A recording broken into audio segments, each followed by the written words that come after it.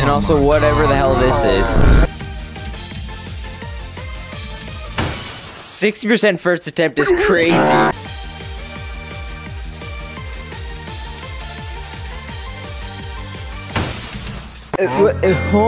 Sky Tower was an extremely fun level. The level never slows down and only speeds up from 1x speed to 4x speed, with extra visuals that make it look like you're going Mach 3. Also, not to mention the detail in the level got progressively more intense as the speed increased. At the end, the flashing lights made it look like I'm having an EDM rave in my bedroom. And apparently there are many different paths I didn't even know of until I started editing. But Sky Tower only took me 295 attempts between the main level and practice. So overall, I'll give Sky Tower an 8 out of 10, only because there were a few bugs that kill you randomly. I highly recommend you play this if you haven't already.